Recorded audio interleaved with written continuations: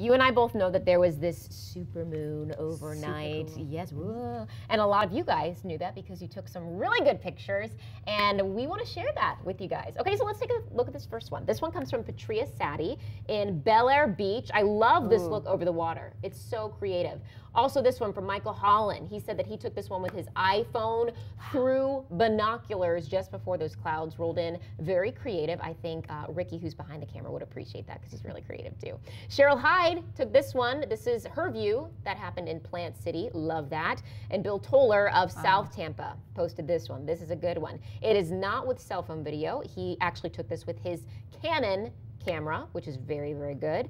Jonathan Cronin posted this photo, and he says it's from Town and Country. So again, these are amazing. Really cool pictures. Yeah, keep them coming.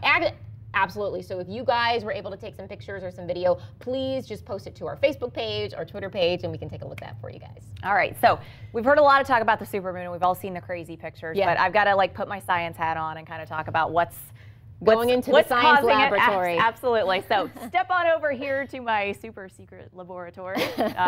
No, so basically what's going on with the supermoon is it's a full moon that actually occurs at the point in the moon's orbit where it's closest to the Earth. It's what's known as perigee. That's why it appears so much bigger, so much brighter. In fact, it looks about 14% bigger to the naked eye and about 30% brighter. So it does make a big difference there. And our next supermoon is actually how we're going to be ringing in the new year. It comes up on January 1.